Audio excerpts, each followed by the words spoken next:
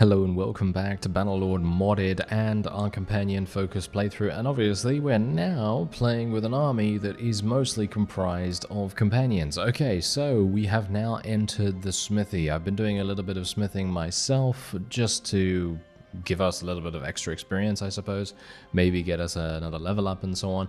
And you may be seeing a bunch of messages coming across the screen right now that basically say, new smithing part unlocked. Yes, so I had a wide variety of things left over in my inventory, and I thought to myself, okay, let me just smelt a bunch and see what I get. And I have apparently gained some really nice, well, really nice parts, as you can see right here. So I'm actually going to be creating some two-handed swords for no reason. Okay, so I'm not selling them, I'm not doing anything with them. Basically, I'm just gonna leave them in my inventory. I basically just want the experience from crafting them. And obviously, I mean, you can see here we're not getting a huge amount because I don't think I have any focus points in smithing at the moment at all, which is obviously a big issue and a big drawback on that. But yeah, look at that. As you can see, I have and actually not a bad learning rate, but the learning rate is obviously much worse than what you would otherwise expect at this point. But we're just going to basically do this, and I am going to, I think later on I might create a companion that is really good at smithing, and I'm talking about super good at smithing, because obviously every single time they level up through Distinguished Service, a particular unit is going to gain almost 200 skill points in whatever we decide, which is obviously very powerful indeed. So anyway, we're just going to be increasing our smithing once more, and I think I'm actually going to go for another point in endurance. Actually, wait a minute.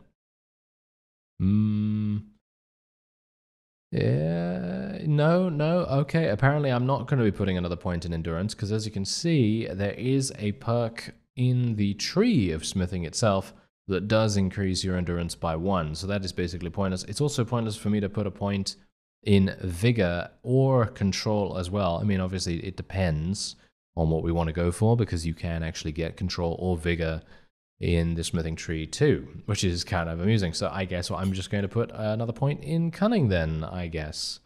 And then we're just going to move on. But yeah, so generally that's what I wanted to do. And I actually wanted to show you how much we would get from this. Yeah, they've normalized the prices, as you can quite clearly tell. They've normalized the prices, and in my opinion, that's fantastic. I think that's really great, because that means that, you know, you're no longer able to get a massive amount of cash just by smithing, and it's much more realistic now, in my opinion, because obviously before you would sell one two-handed sword for 100,000 or something like that, which is obviously completely ridiculous. But I think this is actually not as ridiculous, because it is a tier 6 weapon. You can see that. It's a tier 6 weapon. It's got decent stats. It hasn't got the best stats of all time or anything like that, but I could definitely see a lord going to the finest smithy in the land and saying, hey, can you give me a sword? I have about, you know, I don't know, 15,000 gold to spend or something like that, because to some lords, 15,000 gold is really, well, nothing. So, in my opinion, I think that's much more realistic and much more fun as a result, because if you want to roleplay as a merchant or a smith of some kind, you're going to have a much easier time of things. I mean, maybe not an easier time of things to buy the entirety of Calradia, but that's the reason why they have left all of the other versions of the game still accessible through the beta branches. So you can go there if you want to, and you can play previous versions, and you can buy everything you want, basically, you know? That's pretty cool, right? So yeah, anyway, I want you to join my party. There we go. Hopefully she's going to join, and then we will be able to gear her up, I suppose. Anyway, let's actually move on here. Oh yeah, someone mentioned actually something very well, should we say, relevant to the situation with our caravans and things like that. I mean, obviously at the moment caravans are not really necessary, because we already have, everything has a price unlocked. But before that, all of our companions were being preyed upon by, well, pretty large stacks of bandits, because obviously I have that mod that increases the size of them. I mean, obviously, you know, that kind of it kind of makes sense that it would be more difficult for them. Anyway, I'm actually going to do battering ram, siege tower, standard sort of thing, and this is a pretty harsh fight. This is a pretty harsh fight for us. Now, I know, there's a bit of a difference of opinion in the comments about what we should do and how we should, you know, proceed with everything at the moment. So should I continue to have an army like this? Should I continue to, you know, have more units in my own army? Because obviously we don't want to be defeated, right? We don't want to be defeated, and I'm very purposefully putting myself in a situation where it might be possible for the enemy to eliminate us if they are significant enough in strength. But you've also got to bear in mind that I don't want this to be, shall we say, I don't want it to be inevitable that we will achieve victory every single time, because obviously beforehand it was, well, it wasn't easy, but I would definitely say that it was much simpler to achieve victory than it is going to be now. And we're going to see how that goes, because obviously, as you can tell, oh, we might have some issues. Oh, wait, no. Can I, wait a minute. Jump. Yeah, there we go. We made it. Can you believe it? Wow, I had no idea that that was even possible. I actually thought I was going to fall off there for a real quick second. I know that it's a lot easier to do that with Imperial fiefs, but doing that with Azerai, good luck, because usually the battlements are quite a bit more, shall we say, uneven and a little bit rocky, and Imperials are obviously much more uniformed. So yeah, that was the reason why I was a little bit dubious about that. But it seems like we're actually doing pretty well here. Our small elite force of units are doing nicely. I'm not sure whether I should jump out here. I was thinking that I would jump out, but I'm gonna just relax for a real quick second. Okay, here we go. Okay, we haven't lost anyone just yet. I mean, we've lost 13 people, but obviously 13 is now a pretty significant number if you think about it, because we only have, what, 83 or something like that? So you have to bear that in mind if we are actually going to be achieving victory in any one of these towns, for example, because the towns are obviously going to have much larger garrisons. They're going to have upwards of 400, 500 units at once. And hopefully it's going to be a little bit more tense, you know, a little bit more tense, a little bit more entertaining as well. And we'll see what we can do in those situations when they arise. Let me see if I can maybe do a little bit of damage with my bow. Oh yeah, also I have actually changed my my loadout for a lot of my companions. So basically anyone that has a ranged weapon, I have taken their mount from them and I've locked the slot. So now they will no longer be able to ride horses. In my opinion, that is basically the only thing that we can kind of do. And let's actually get this guy... wait a minute, where's smithing? There it is. Yeah, let's get this guy being the smith. He has 175 in smithing. Not entirely sure if that's... Is that good enough? Maybe it's not good enough. I'm not entirely sure, to be honest. Anyway, I'm actually thinking to myself that I won't take these prisoners, but I'm thinking maybe I should, because then our improved garrison can possibly recruit them over time. We're going to show mercy, take the fief, improved garrison.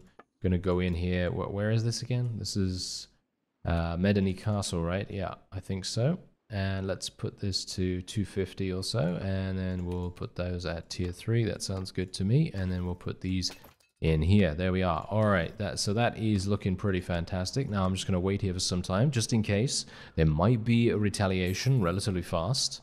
And we have now reached 175 in Steward as well, so I'm looking forward to spending that perk point. Let's have a look. Morale bonus from having diverse food is doubled. Okay, I don't really care about that too much. Reduce food consumption of parties during the siege. Yeah, all of these things are, in my opinion, not that useful, because we are not the quartermaster of our party. And also, according to someone, I think someone commented a while ago on episode 2 or 3 or something like that, when I talked about it initially, the governor perks, right? So the governor thing, that actually does not apply to the player unless you assign yourself as the governor, or you assign a particular companion as the governor.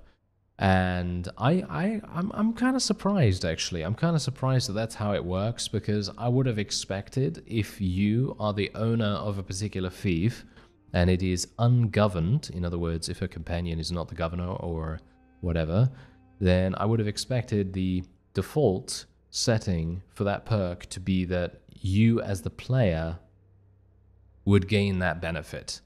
You know what I mean? From the governor perk.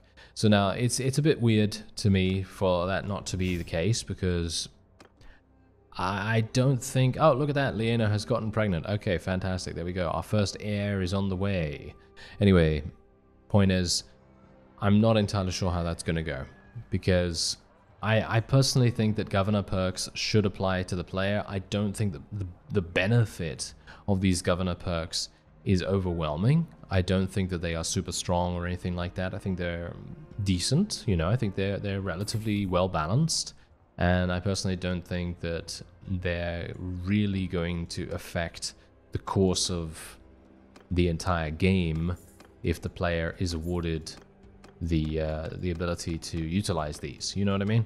It doesn't really, you know, it's neither here nor there, basically. You know, it's kind of one of those things where you think to yourself, oh, look at that, I can gain 10% more food or 10% more security or whatever. And you just think, oh, okay, well, that's a nice bonus, but it's certainly not something that is going to break the bank, so to speak. Anyway, Thule is besieging Ukbar Castle at the moment. Hopefully he's actually going to be done with that quite soon. And I'm going to move on. We've got to be a bit careful here. My forces are all maxed out, as you can see. That's pretty nice. There's Liena. I hope that she will not die. She is pregnant at the moment, so it would be preferable for her to live. I mean, obviously. And yeah, we're gonna try and take Iyakis now. Why not? Let's go all out, right? Let's go all out and see what happens. Okay, so we're gonna go once again for the same thing. And I'm thinking, actually, you know what we're gonna do? I'm gonna build 2 fire ballistas. Medeni Castle, yeah, that's absolutely fine. You can take that if you want to, sir. Ah, they have been defeated. Okay, yes. So a couple of people have been defeated right there. Okay, so I'm gonna... There we go. Okay, fantastic. That is exactly what I wanted to do. I was gonna just wait until the 2 ballistas were built, and now we're gonna go in there. All right, so we are outnumbered, outgunned, and I'm not entirely sure how this is gonna go. But I'll tell you something, if we do end up achieving some kind of defeat, or suffering some kind of defeat rather, then I'll go back to the drawing board and I'll see what I can do about that. Because obviously having a defeat, that's obviously not something that we want to see. I mean, I know that some people might want to see that because, you know, it's challenging, right? It's challenging, and that's all very well and good. However, we do not want to see defeats every single time we set out into battle, right?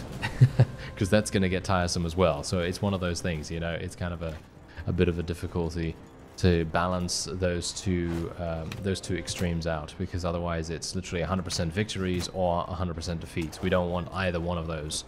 And generally, we always want there to be some kind of jeopardy. Because if there's jeopardy, then that means there's fun, and then fun is exactly what everyone wants, right? Yeah, that is exactly what everyone wants. Okay, wait a minute. Can I... Yes, there we go, got him. Nice, hit that guy too. For some reason, I can't hit this guy to save my life. There we go, we got him.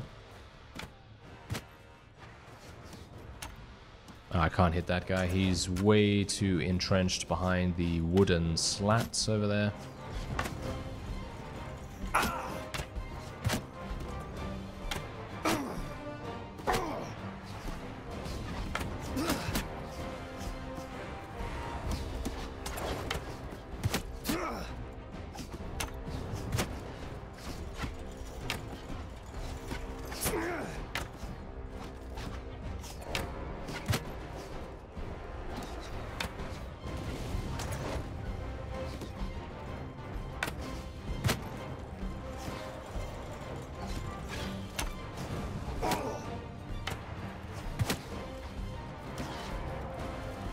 Alright, so how are our forces doing? Oh, it seems like my battering ram... Oh no, my battering ram has been destroyed. That's fantastic. Okay, great.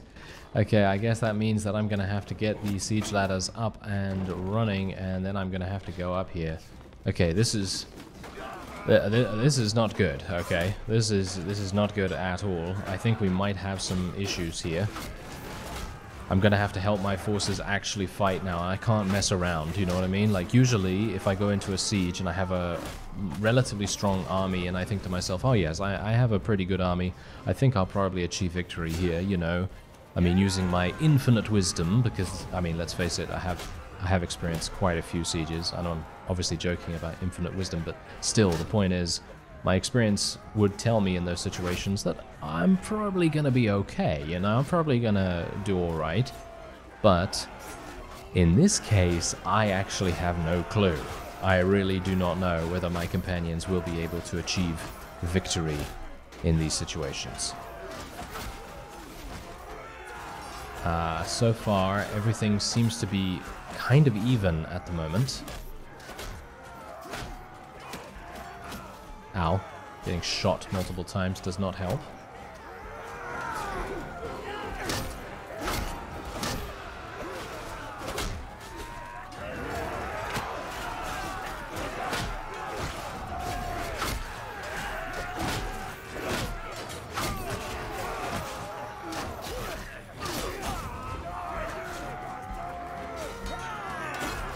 Alright, so something is going well.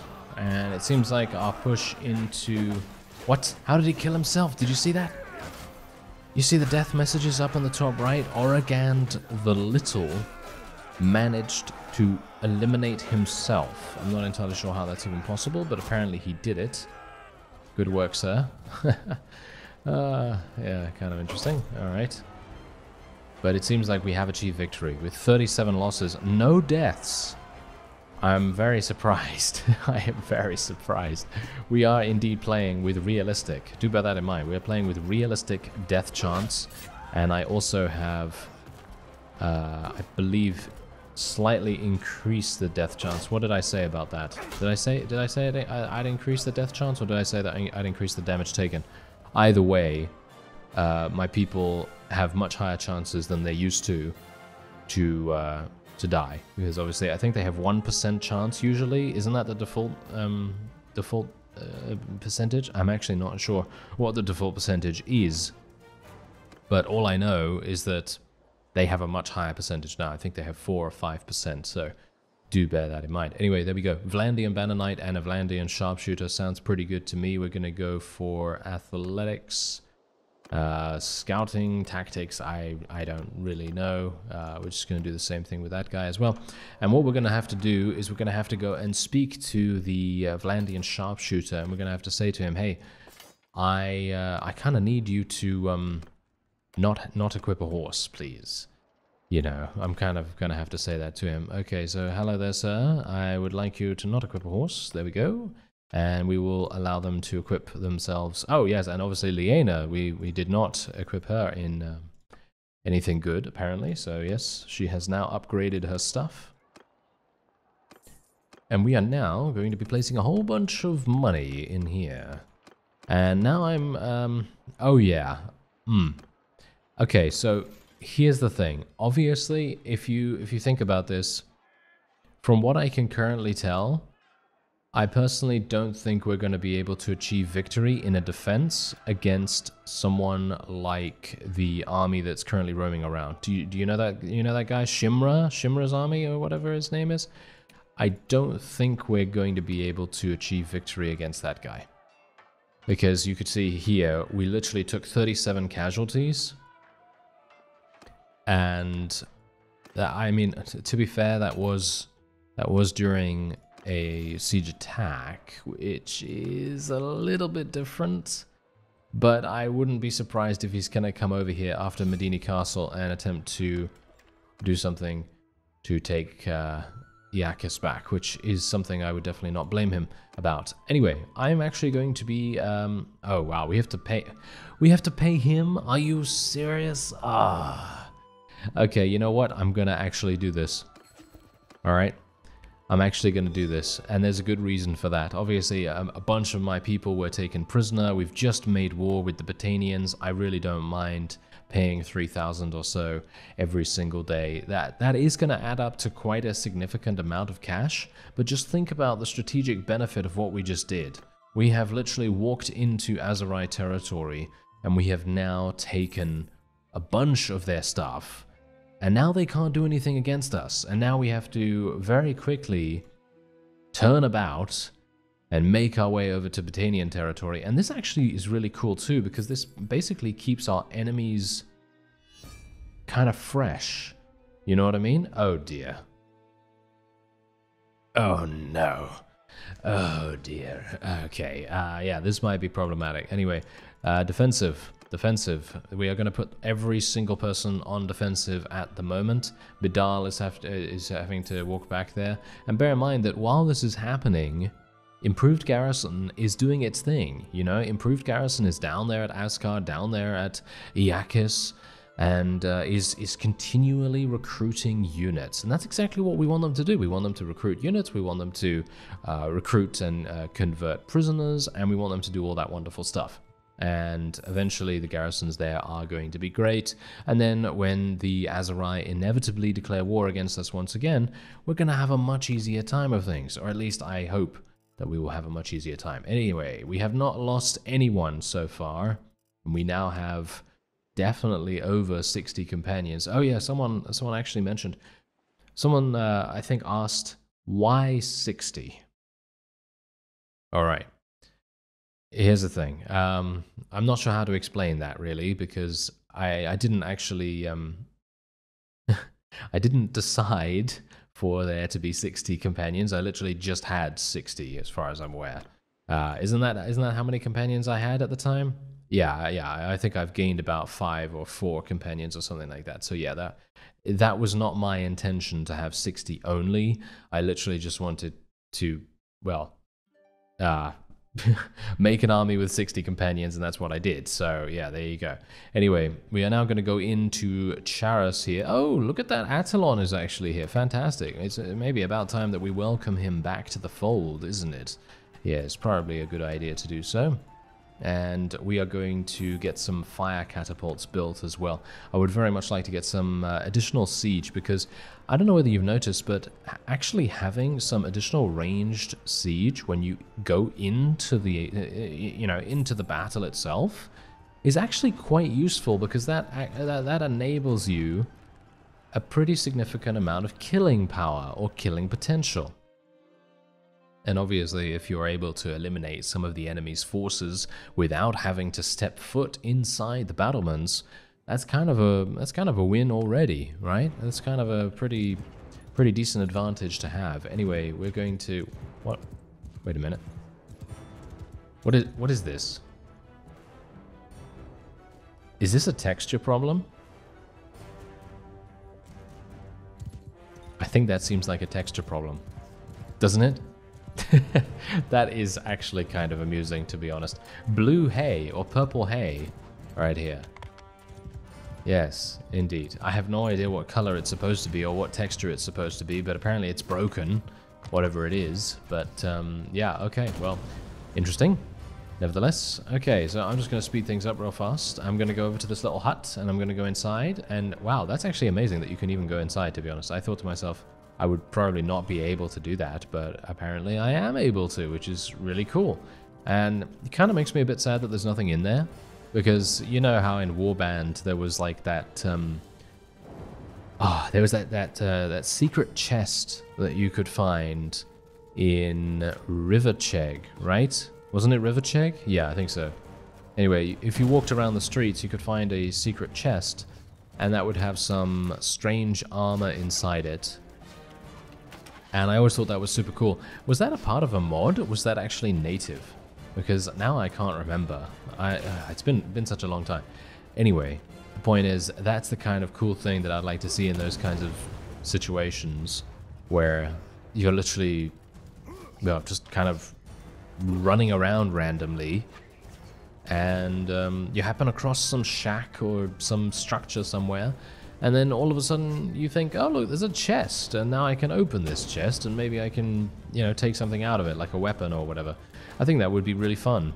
But obviously that is completely up to them, completely up to modding people as well, because no doubt they can add some stuff like that.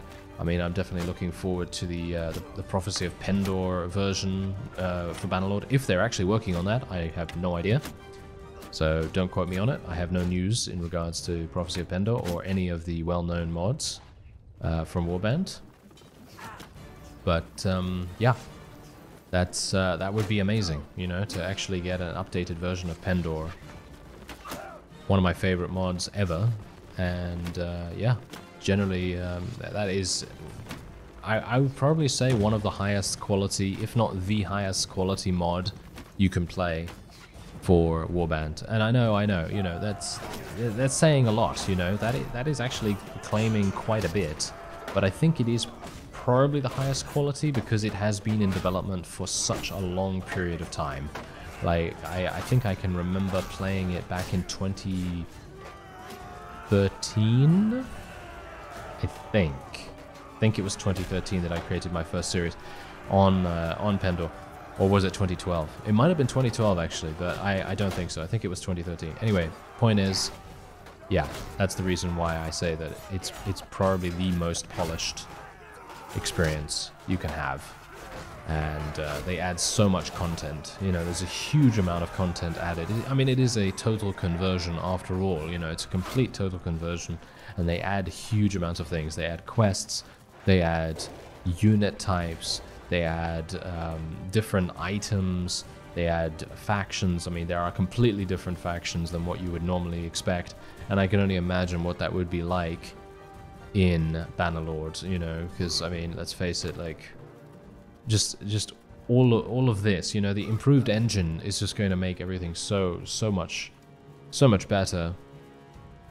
But, of course, it's already great, you know, you can play it right now. I mean, the Lunar New Year sale is currently going on Steam, and I'm not entirely sure if Warband is on sale, but if it is, you should probably pick it up if you don't want to, you know, if you don't want to play Bannerlord, or if you don't want to buy Bannerlord yet, because it's still in early access, then that's obviously understandable. Oh, we actually lost 3 people. Wait a minute, did we lose any companions? No, we didn't lose any companions. Okay, that's actually, whew, I was a bit worried about that for a real quick second. Anyway, but yeah, I would recommend getting Warband and just installing the latest version of Pendor. It's really easy to install, and Warband is, what, like, I think it's like a couple of gigabytes, or maybe not even 2 gigabytes. I think it's very small, the installation for that. So if you have a slower connection, easy to install it. Really not a big deal. Anyway, I'm actually going to take all these prisoners because, well, not prisoners, but I'm going to rescue all the troops, and I will take all the prisoners as well. And we're just going to put them in the town here. I think that's going to be pretty nice. But yeah, Pendor is definitely the mod that I would recommend playing from Warband if you wanted to choose one mod only.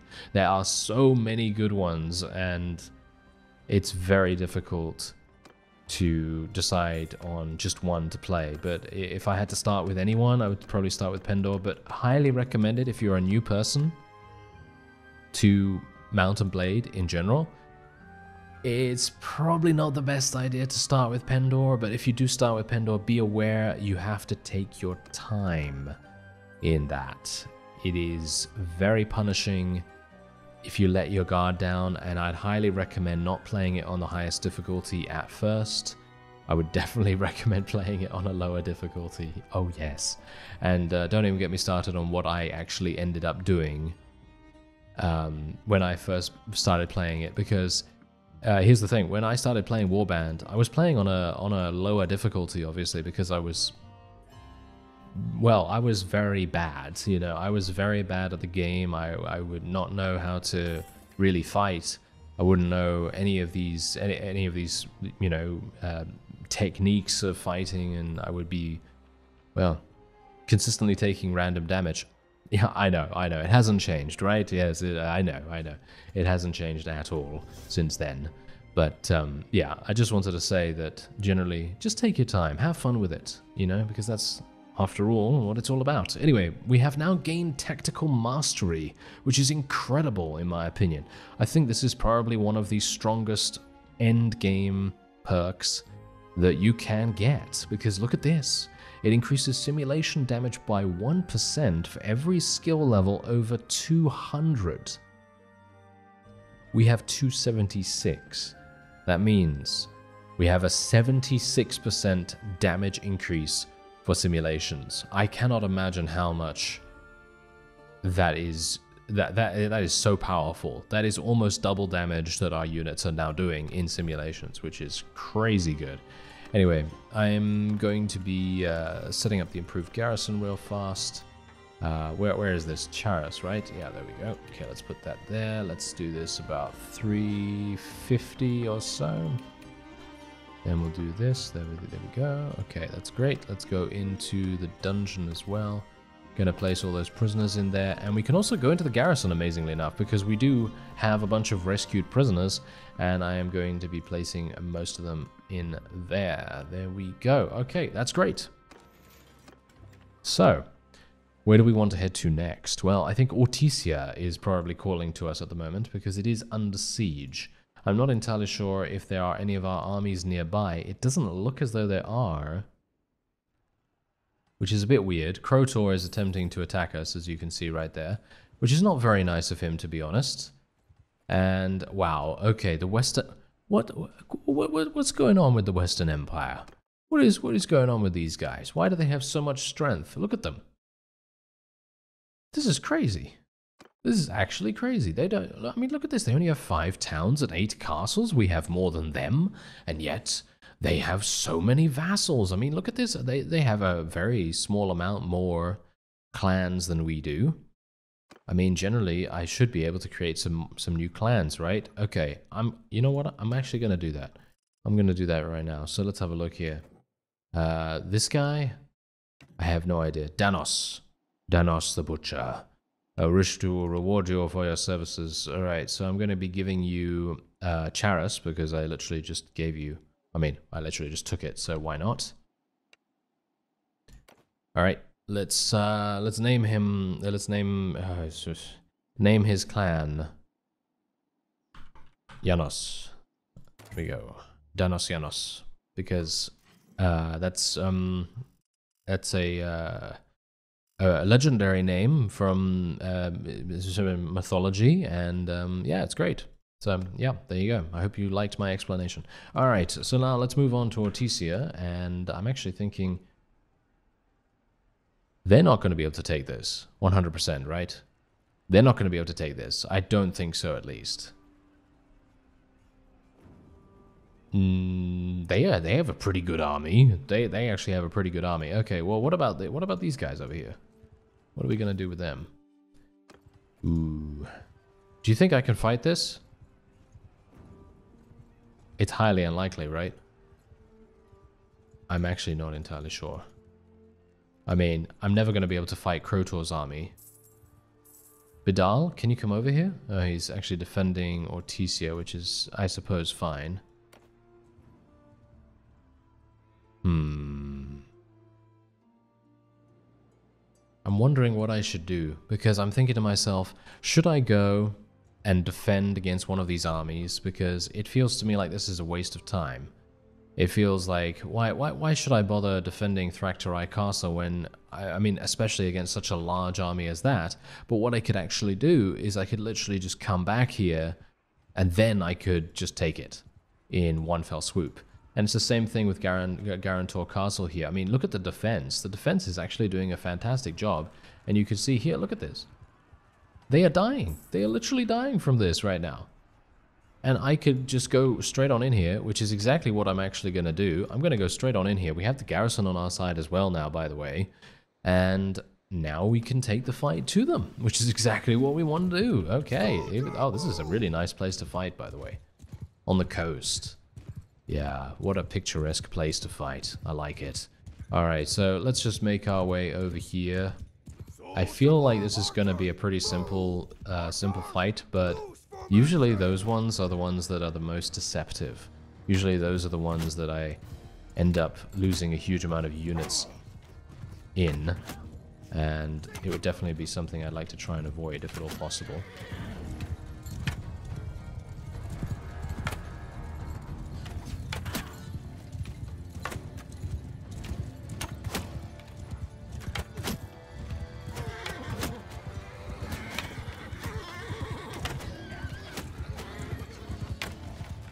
Well, it seems like my archers are doing a fantastic job. Now I'm going to tell my cavalry to charge in, going to tell my infantry to charge in as well. Bear in mind that most of my infantry are actually part of the garrison, so I would much prefer not to tell them to charge in at this point. But we kind of need to do something, because otherwise the enemy's cavalry is just going to have free reign against our archers, and I do not want that.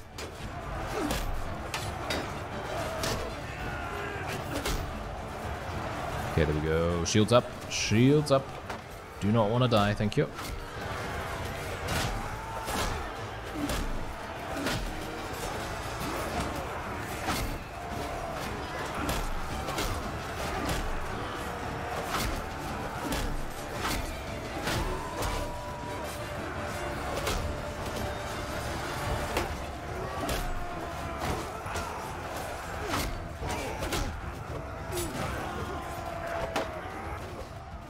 Luckily my cavalry is actually coming in and helping us out here. Pretty significant amount, which is cool.